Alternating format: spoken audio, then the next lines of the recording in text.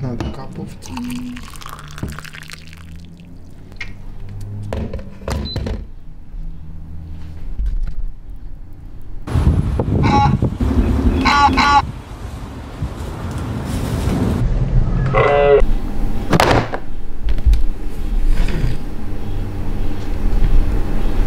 And that's the new bike.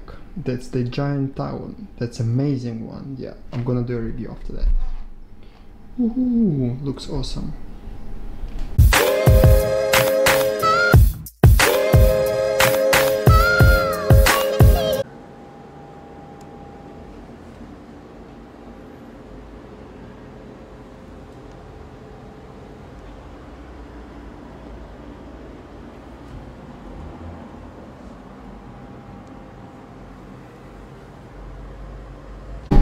Yo, so that's right, I purchased the Ender 5 Pro and it is here. So it took quite some time to configure it, to set up, but hey, in the end this is just an Arduino, so things should be quite simple, right?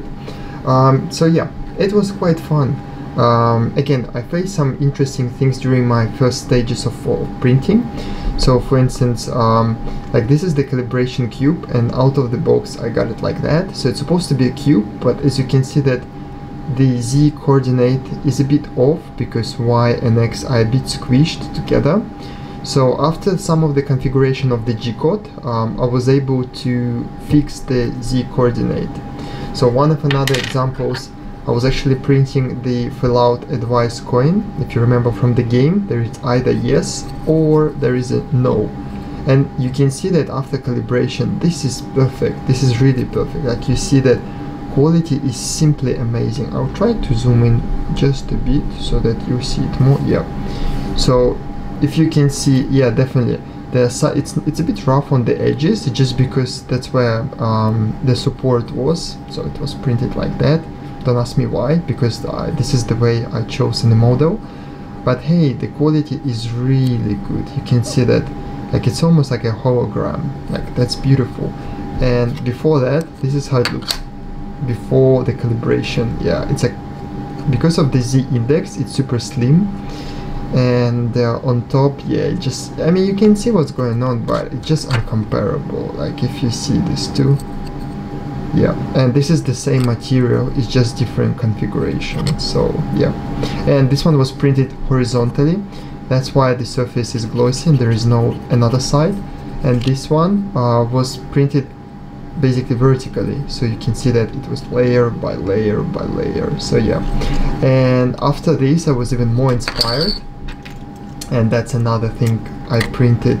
This is basically the one that I'm gonna zoom out a bit. This is the one that I'm proudest about most. So this is the basically Lego skeleton, and it was printed in multiple parts. I don't remember how long did it take, but it's a bit bigger version because of the resolution. I wanted to be able to just a bit zoom it out in the size.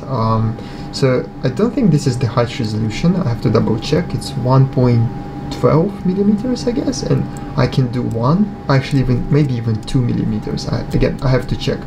But yeah, basically I was able to connect it. You can still see there are many marks of a 3D printing. So yeah, I mean, it's not the best, smoothest build, but yeah, it looks awesome. Yeah, so I was very impressed by that, because I didn't expect it's gonna print so well after the calibration.